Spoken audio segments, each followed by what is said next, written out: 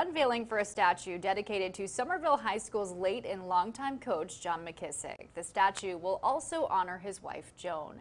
News 2's Amaris Jenkins joins us live from the control room this morning. And Amaris, the community wants to honor the legacy of the McKissick family.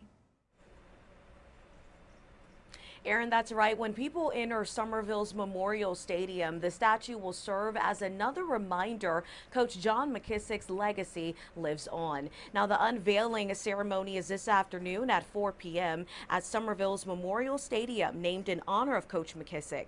The McKissick family played a vital role in making Somerville High School athletics what it is today. Organizers say they're happy Mrs. McKissick will be at the ceremony with family to witness the moment. Late head football coach Joann McKissick passed away in 2019. He was 93 years old. Now, as renovations improved the field, private donations and a grant from the state went into making this all happen. The community has just been super supportive. And, again, because of what Coach and Miss McKissick and their family has meant to our community, it's just a small little way for us to say, thank you again for all the many years and wonderful memories and, the time shared.